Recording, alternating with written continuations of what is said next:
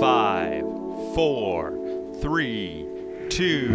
We have RD-180 ignition, and we have liftoff of the United Launch Alliance Atlas V rocket.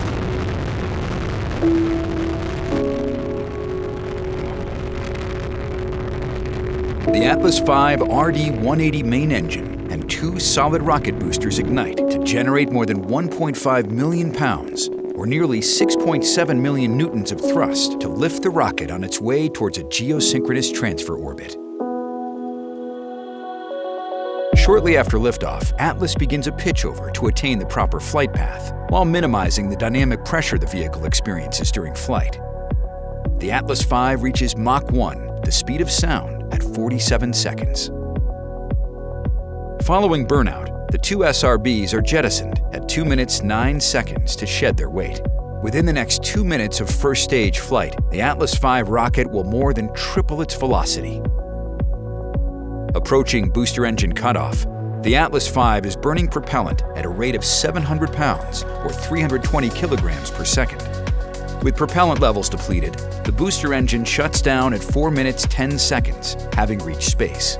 The Atlas V is now traveling nearly 12,500 miles, or 20,000 kilometers per hour, located 73 miles, or 118 kilometers in altitude, and 235 miles, or 378 kilometers downrange. 6 seconds later, the Atlas Centaur separation system activates to release the booster stage. The vehicle now weighs a little more than 7% of what it did at liftoff. 10 seconds later, Centaur's RL-10C11 main engine ignites for the first burn.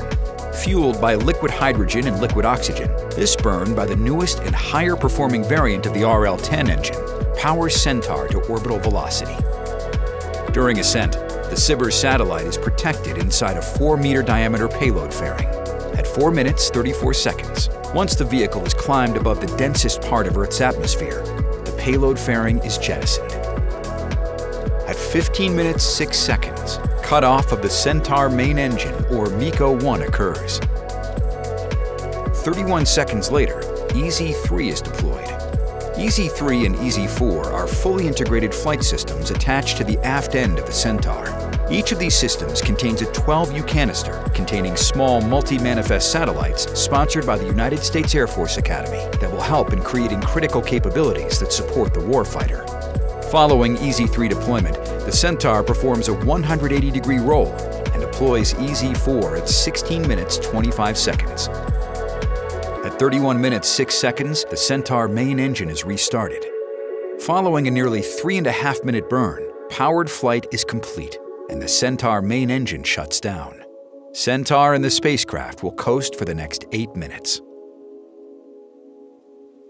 At 42 minutes 46 seconds, Centaur releases the 5th SBIRS GEO satellite for the United States Space Force, providing early missile warning detection for the United States.